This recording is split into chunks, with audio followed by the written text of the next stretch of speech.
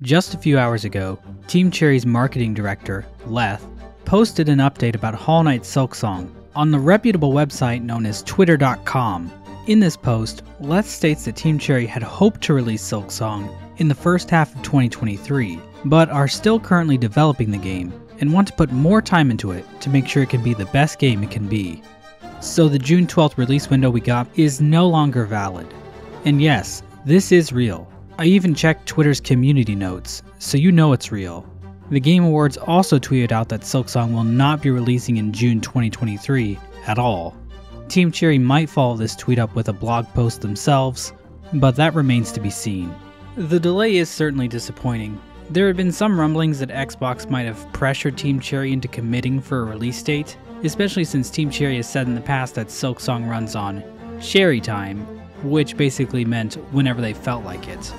Now, I think everybody watching this channel can agree that Xbox is evil, maybe even more evil than, say, Disney or Foot Locker. But I don't know if they really forced Team Cherry to agree to a release window they didn't actually want. That said, the fact that William and Ari themselves never confirmed the June 12th release date caused some doubts among fans here in the first half of 2023. So yeah, things have been kind of confusing lately, leading to some disgruntled fans within the community, which I can't really say I blame them. Now, if they're being assholes about it and harassing the developers, that's completely unacceptable. But I do think Team Cherry could have communicated with the fandom a little more clearly through all of this.